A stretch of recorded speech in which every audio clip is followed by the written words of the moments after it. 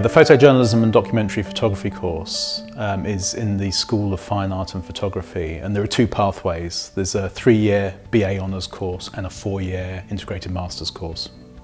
The course fundamentally does two things. It provides the sort of the basic building blocks of photojournalistic practice, and also introduces students to the sort of very creative, subjective idea of what documentary photography can be.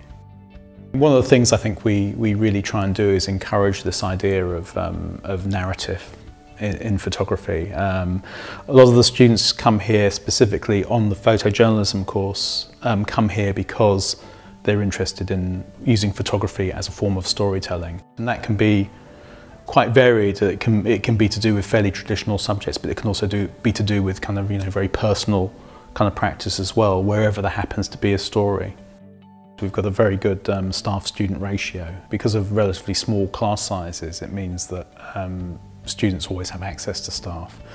And equally, the staff have a very diverse range of experience, which I think also helps. In other words, because our students themselves, their work is often quite diverse. Even within the same group, their practice might be very different.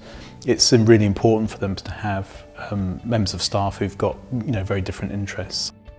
The facilities that we have here are excellent. We've got a full range of DSLR kit. We have large format, medium format film cameras, digital medium format cameras. We have lighting kits that are available. If we have someone who's very interested in working in the darkroom, we've got very good black and white darkroom facilities. We also have colour processing facilities as well. There is a lot of external engagement that students have on this course, manifesting itself in a number of different ways. They work externally, of course. They have to work with clients. We get a lot of people from the industry in to talk to them, and they have a lot of integration with that sort of process too. There are some specific things that we do. One is we have a relationship with a workshop based in Arles at the moment in the south of France, and our students, our third and second year students, have the opportunity to apply to go on this workshop, and one of them will get selected to work with the photographer Antoine Dagatar, and we're the only UK university that have that connection.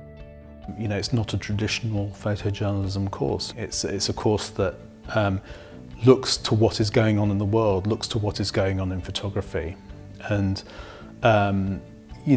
we want to produce students who are making work for a kind of like a modern environment. So many people produce images. The world is saturated with images, and actually to stand out and to be a photographer in that world is really interesting. It's really challenging. So I think one of the things that you will get from coming to this course will be to sort of to actually engage with that kind of very challenging environment of a world that is full of images, and how to be an individual within that, I think, is kind of really important. And again, I think that's something that we really try and promote.